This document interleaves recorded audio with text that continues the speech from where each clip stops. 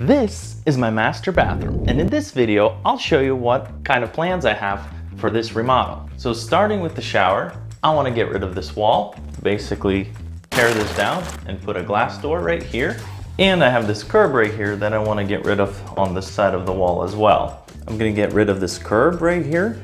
That way it's a nice drop in. I'll be replacing this light and the entire shower walls with brand new tile, including new fixtures. I'll be replacing all the floor tile and some of the plumbing like the shutoff valve. I'll be replacing this vanity, and I want to try doing the plumbing coming from the wall. So this mirror will come off and I'll have to replumb my pipes to come from the wall. I'll obviously be replacing this hideous light fixture and installing some crown moldings on the top. As you can see, I already finished my door trim and these baseboards will be replaced. So if you want to follow along on this journey, hit that subscribe button and don't forget to watch this next video where I did the window trim.